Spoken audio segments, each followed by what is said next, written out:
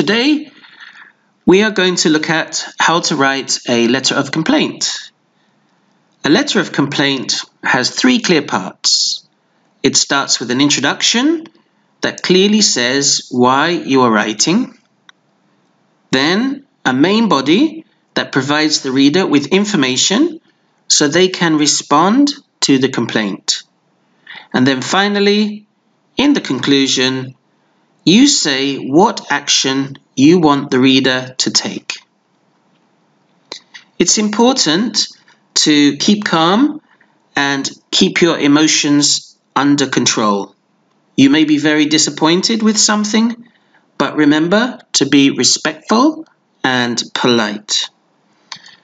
Okay, let's look at this letter.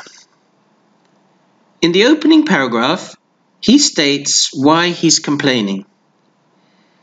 It's about the broken pavements and the potholes in his neighborhood.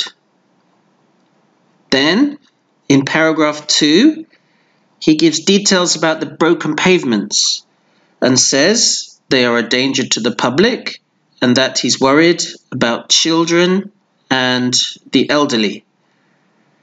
He says that a child or an elderly person might trip, fall over, and get hurt. In paragraph 3, the focus is on the potholes, and he makes it clear that if a bike hits a pothole, the cyclist could fall off or swerve into oncoming traffic. He's clearly concerned. Then, in the final paragraph, he asks the council to take action and firstly come and have a look at the problem and then repair both the pavements and the roads as soon as possible. He's very helpful and he even gives the council his telephone number if they need more details.